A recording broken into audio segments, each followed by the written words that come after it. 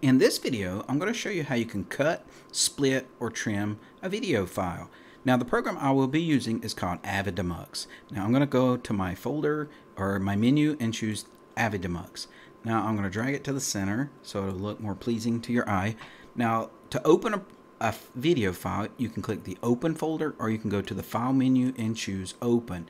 Now, this is the video I'm currently recording with Simple Screen Recorder, so I'm going to use Big Buck Bunny as my example. Before I hit Open, look at the size of Big Buck Bunny. It's 133.5 megabytes. By trimming it, it's also going to trim the size of it where it's not going to be as large. So if you're sending someone an attachment by video an attachment, if you trim off what you don't want them to see, then it can also make your attachment much smaller. So let me click Open. It takes a moment or two, and now it's loaded. Now at the bottom, this is the part you're really looking at. You use this right here, which is called your slider. You can move it forward through the video, or you can back it up through the video. Now, one thing about this is a very short video. It's only 9 minutes and 56 seconds long. So this bar right here, when I move it just a little bit, it's not jumping far in the video. If you had a large movie that's 2 hours or 2 hours and a half, this bar right here stays the same, so moving it just a little bit jumps more time. Hopefully that's easy to understand. So they put these buttons down here, so if you're having a hard time stopping and starting at the exact location, you can use this button here to go to previous frame, and you can move frame by frame in your video, so you can get to the desired location you want to set as your beginning point. And then you can move forward frame by frame with this button, or you can use this button to go to the previous keyframe. You can use this button to go to the next keyframe up in your video. So this allows you to move much smaller increments than just dragging it through your video. So here I'm just going to drag it. Let's say I'm going to choose this as my beginning point. I want all this section here cut out. When I'm ready to trim off this part here, I first click on the icon that has the capital A, which is my set start marker. Or you can also press and hold down the control while pressing the page up button, and it will set the starting point. The time I click that button, you can see a little blue line that surrounds it. This will be a starting point of your video, and it will play to the end of your video. Now if you want to trim off some of the end of the video, you just drag over your slider, and when you reach the desired location, you click on the B, capital B, which is the set end marker, or you can press and hold down control page down. And as you can see here, now there's a little blue outline in the center of my video. So I'm trimming off the beginning of the video and the end of the video.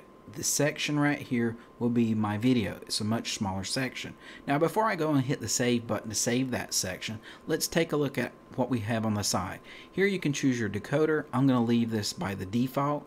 I'm also going to leave copy as my default. If you drop this down, you can change the video output to a variety of different settings. I'm just going to say copy my original video file. Where you have an audio output, if you look, there's a variety of different audio styles. Now if I'm playing this on my sound system out there, since it's Dolby Digital, I would probably want to choose the AC3 to make sure I'm getting surround sound. But since I'm playing this on my computer, I'm just going to copy the original audio track.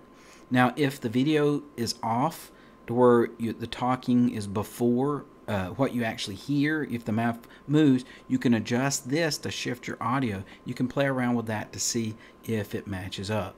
Now here, if you look on the original video, the output is MP4.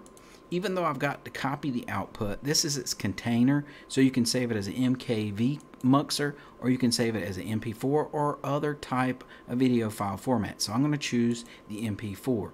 If you are working with a 4:3, the boxed videos, then you can set it to 4:3. If you're using 16:9, and that's what I'm using, you can choose this. If you have other type of aspect ratios, you can choose something different. If you have it set by 16.9, and I used to do this, and then I would cut it and it made it box shape, I would have to come in here and choose the force the aspect ratio to keep it at 16:9. So if you're running into that problem, you can just click the force the aspect ratio to what you see here and then click the OK button. Now we're ready to trim out that section. I can click the save button here, or I can go to the file menu and click save, and it will bring up a dialog box. Here it says Big Buck Bunny edit. I can come up here and I can get rid of that underscore and edit. I can say space cropped. I could also wrote cut. Make sure you're not deleting the extension. Leave the period .mp4. Hit the save button, and it's done. Now, if you got a little bit larger file, it might take a little bit longer to trim, but it's not re-encoding it, so it's very, very quick. So let me close this, go to my videos. Here's the original Big Buck Bunny, which is 133.5 megabytes, and if I click onto it, you can see it's 9 minutes and 56 seconds long. If you look here, this is my Big Buck Bunny cropped. It's only 22 megabytes, so it's a very small file compared to this one.